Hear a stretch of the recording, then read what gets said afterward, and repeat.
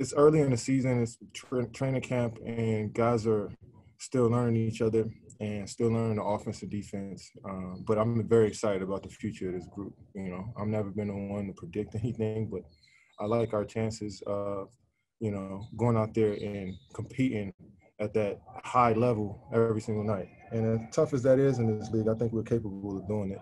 And we got a lot of guys who've experienced so much in this league. We got champions on this team. We got guys that been in the playoff runs, been in Game 7. So that's always important to have that much experience and knowledge within the group. And we'll see where we go from here.